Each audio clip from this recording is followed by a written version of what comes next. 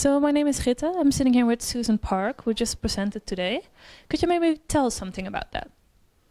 So what I presented today was on accountability and global environmental governance. And this is based on research I've done with Teresa Kramatz.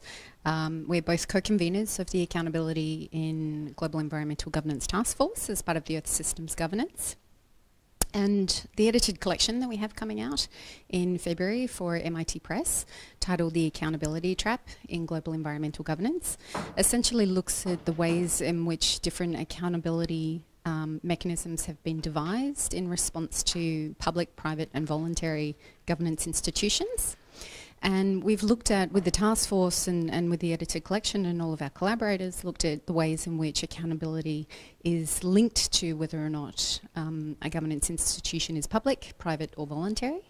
And with hybrid institutions, how governance, how those specific hybrid governance mechanisms have created accountability mechanisms that are set within defined logics. So for the private system, it's based around economic profit. For public systems, it's about being representative to the people. And for voluntary systems, like through environmental NGOs running specific voluntary arrangements, it's about the ways in which they are responsive for their network, to their network. So the ways in which they create ideas and then are able to export them. So what we look at in the volume is the ways in which the different governing arrangements have set logics, and those logics define or determine or delimit the accountability mechanisms that are created in response. Okay, thanks a lot. That sounds very interesting. Could you maybe also tell us something about your latest research? So I look at accountability in a range of different contexts. The work I've done for Earth Systems Governance has been around global environmental governance. The other work I do on accountability is in the sustainable development sphere. So I look at the role of the multilateral development banks, and over a 20-year period they all created in what they call independent accountability mechanisms, but they're sort of grievance mechanisms where people that are adversely affected by a project funded by the multilateral development banks, so the World Bank, the African Development Bank, the Inter-American Development Bank, they can actually go to the banks and seek recourse.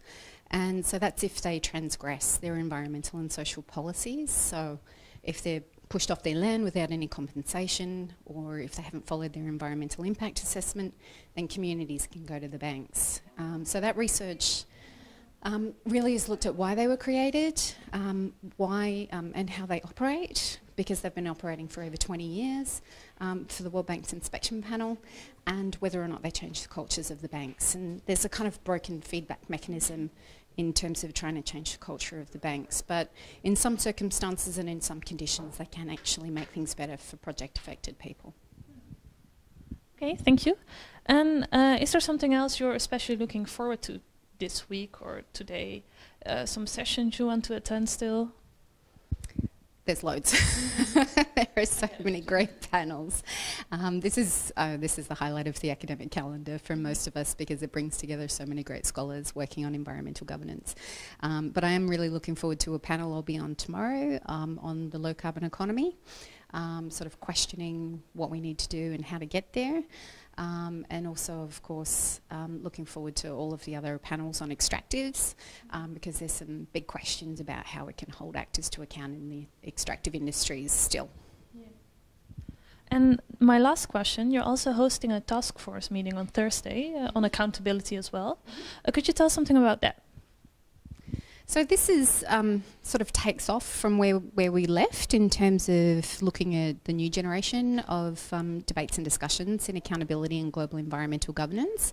So we've got a small collection of scholars that are working in this area, looking at a whole range of different practices, like the extractive industry Transparency Initiative, but also looking at the ways in which different actors are trying to hold each other to account, using tools that we might not have thought, and in ways that we might not have previously known about. So it's really exciting to look at the research being done in that area, and of course people are all welcome. Well, thanks a lot. Thank you for your time.